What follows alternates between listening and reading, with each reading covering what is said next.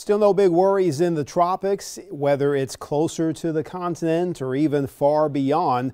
But at least when it comes to what's nearby, nothing as far as organized systems, just that lingering front across the northern Gulf. Very unlikely to have anything generating from that. But on the flip side of the Atlantic, that's where we do have some active waves, disturbances that have been over the continent of Africa and then set to move off into the eastern Atlantic waters. And some of those may have some long range, like 5, 7, 10-day projections, but there's nothing set in stone. But like I said yesterday, that zone is prime time for developing tropical systems as we go into the last half of August. So there's plenty of reason to watch something out there, even if it's many, many days away and totally unclear if